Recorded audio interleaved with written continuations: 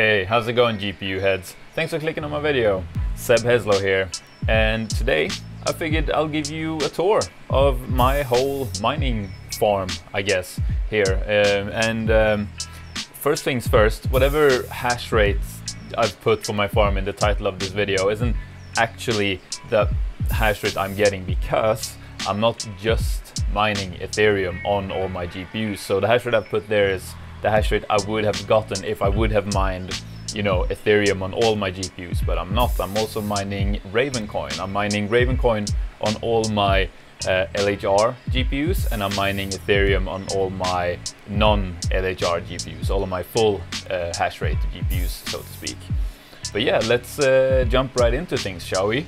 So to start things off with, I think a lot of you have seen this rig before. This is the, well, it was the 4x3060 to mine Ravencoin. I built this rig in one of my videos. I'll put the link for that in the description or up in the card right now. But it has since become a 5x3060. And these are all the same, except the first four ones are the version 1 3060s that are just like limited on Ethereum. But the fifth and last one here, that's the new one. It is the same, you know, Asus Dual 3060, but that one is the full LHR version. However, I don't mind. I bought these for the purpose of mining Ravencoin, and that is what they are gonna mine. So LHR being limited on Ethereum doesn't really matter anyway. But since I just got done putting that fifth and final card in, I'm gonna put this in its place, plug it in, and then we'll see what hash rate we're getting on it.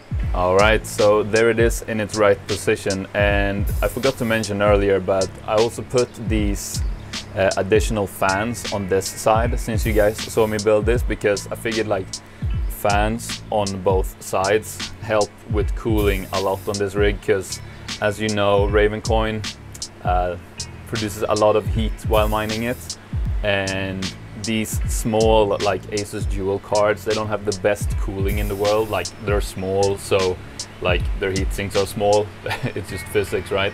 So having two rows of fans like this has really helped with cooling for these cards.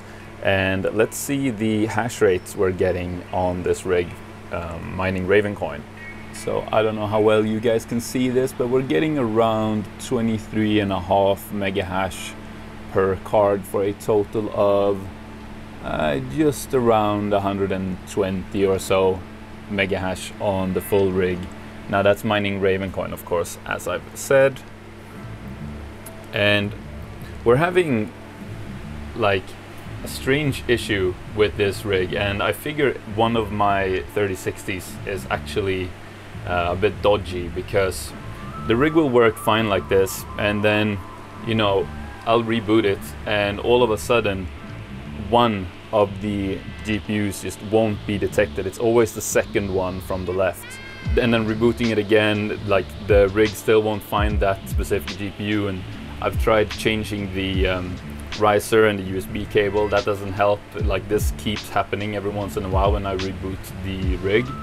And I also know it's not the motherboard's problem, like the motherboard can't properly handle more than 3, because it happened when we had 4 GPUs, and it's happening now that we have 5 GPUs, and it's still just the one graphics card. So I mean, if any one of you has an idea for something I could try, but the only thing that I've found works so far is when that happens, I just power the rig off, and then I move one of the PCIe adapters to a different slot and reboot the rig, and then Windows finds all 5 GPUs again. I have no idea why that works, but it just does. And so for this whole rig, we're just using one single 1200 watt power supply to power the whole thing, and it's actually only pulling around 800 watts or so at the wall. But you know me, I like to be rather safe than sorry when it comes to power supplies, and I usually have a lot more powerful power supplies than needed for my rigs. So anyway, let's move on to the next rig. And so our next rig is this one. This is a 13x1660 Super rig, As many of you know, I quite like my 1660 Supers for mining. They're really good, they're really efficient mining Ethereum, and best of all, no risk of them being LHR, because all 1660 Supers are full hash rate.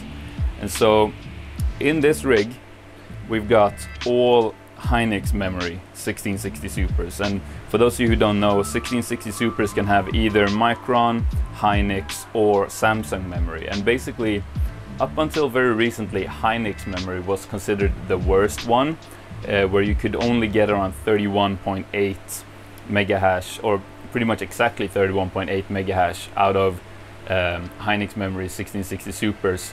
But there's recently been a new BIOS that you can flash Hynix memory ones with, that allow you to get quite a bit higher hash rate. You can get up to like 35, 36, I've even seen some 1660 Supers get. So what I've done is I've started flashing these, and I'll go through them all, but basically so far I've only flashed my 5 MSI Hynix 1660 Supers here, and I still have an additional 8 to flash.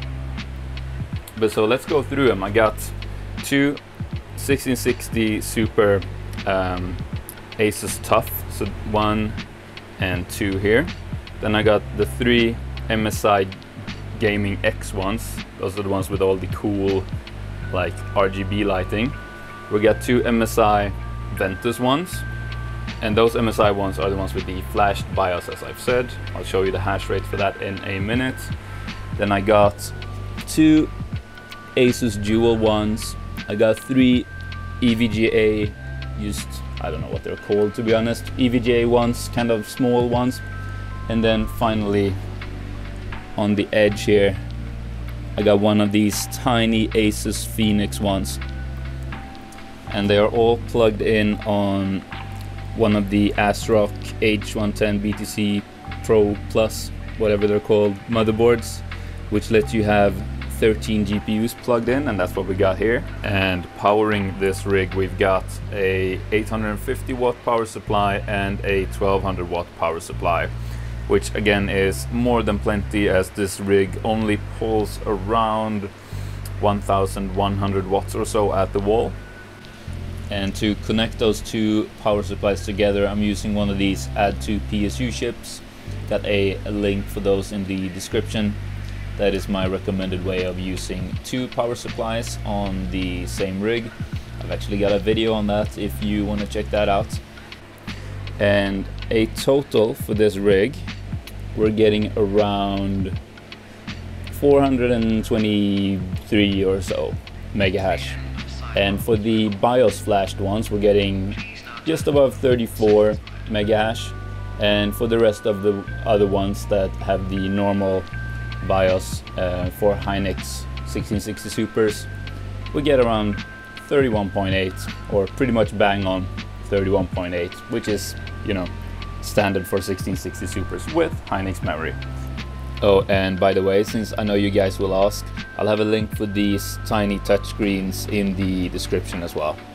So let's move on to the next rig, shall we?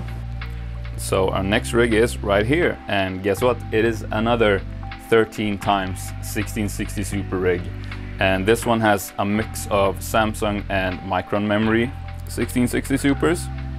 And in it I got 1, 2, 3, 4 palette ones. It's the one with the white light on top. We got 2 Asus Dual ones on top, and down below we have another 3 Asus Dual ones, and we have 4 gigabyte 1660 Supers.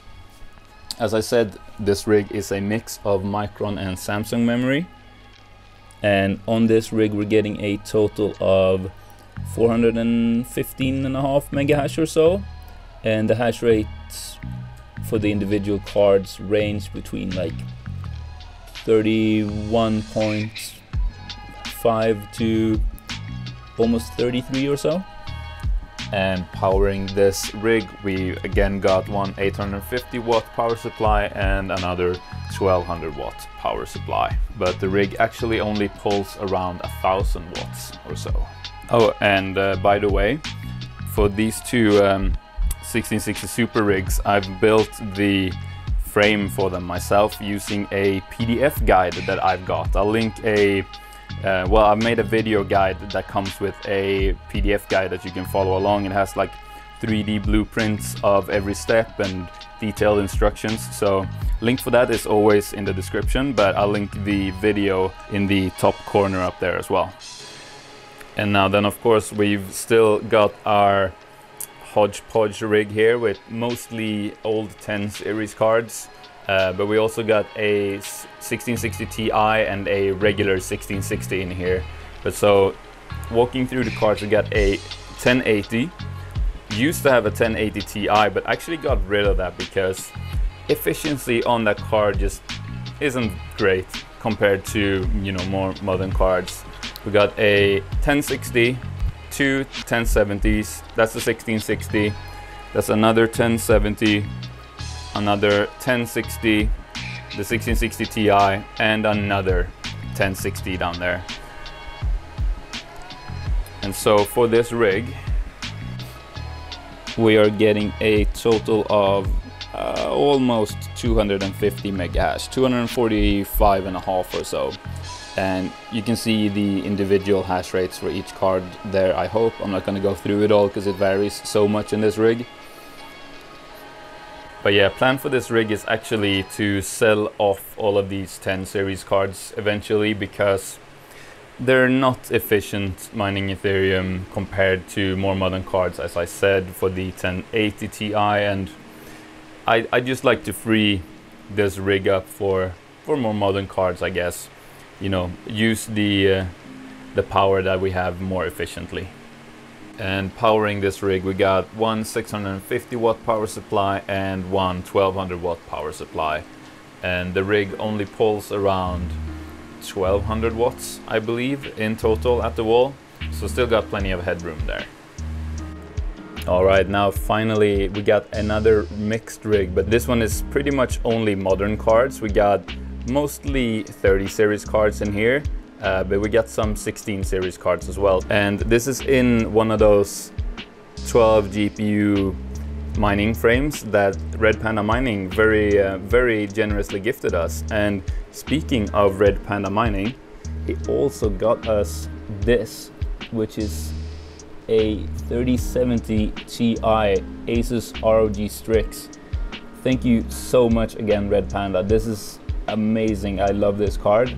And that's mining Ravencoin, of course. And above that, we've got the twin MSI Supreme X 3070 that you probably have seen in at least one of my videos, where one is LHR, this first one, and the second one is not LHR, so full hash rate. They are exactly the same, just one is LHR and one is not. And I've put them against each other in a couple of videos, just trying different coins and just basically comparing like what actually is LHR. So I'll link that in the description as well for those of you who are interested and have missed those videos. And now below this, and there's probably no way I'll be able to show you this properly, maybe through the fans. No, not really. Well, no. There is a 3060 Ti LHR version in there, an Asus one. And then of course, finishing up here, we got a regular 1660 and two 1660 Supers as well. And now if we look down here, you can see all of the GPUs I just told you about are those red cables here. But then we got three white cables coming out here, and they're going over to... I'm not gonna show you those ones, because those are still secret. So if you've been following along on my channel, you know I had one secret GPU. Well, that's turned into 3 secret GPUs now, and I'll reveal what those are really soon. But as for now, I can tell you that they are full hash rate and they are 3070s, and they're plugged in to this rig. And so again, for this rig, we've got a 1200 watt and a 850 watt power supply. And this whole rig actually only pulls around 1300 watts, and that is including the 3 secret 3070s, and those 3 secret 3070s are powered by their own 850 watt power supply. But that's it for power in this rig. Now let's look at hash rates, shall we? And so, like I said, I'm mining both Ethereum and Ravencoin on this rig. I'm mining Ravencoin on the LHR GPUs, and I'm mining Ethereum on the full hash rate GPUs. So we got our Ethereum mining cards over here, and we're getting just above 340 mega hash on these cards total, pretty much exactly 342. And as you can see, the 3070s give between 62 and 64 mega hash, and then we got our 1660 supers at 31.8 basically, and the 1660 at 25.7. And then we got our Ravencoin GPUs here, which is first of all the 3070 Ti at just below 39 mega hashes per second, and that is actually a bit less than you're usually able to get on a 3070 Ti. I actually have quite bad silicon lottery on this one, believe it or not. I can't go higher than 900 on the memory clock or it will crash my system. But you know, I'm not too fussed about getting 1 extra mega hash. Like, in the long term, that's not gonna make that big of a difference. And then we got the LHR 3070, which is getting just above 30 mega hash or so, 30.8, but that has great mining efficiency on Ravencoin, as you can see, getting 200 kilo hashes per watt. And then finally we got our LHR 3060 Ti that's getting, well, just below 29 mega hash a second or so, but is also not as efficient as the 3070. Alright, that is pretty much it. And if you got any questions, please leave them in the comments below. And if you enjoyed this video, then please give it one of these. I'd really appreciate it. And what you gotta do now is you gotta click on that next video on the screen, because this video is over. You can also click the picture on my face to subscribe to the channel. I'd really appreciate that. But yeah, go click on that next video and I'll see you there. Goodbye. Bye bye bye bye bye.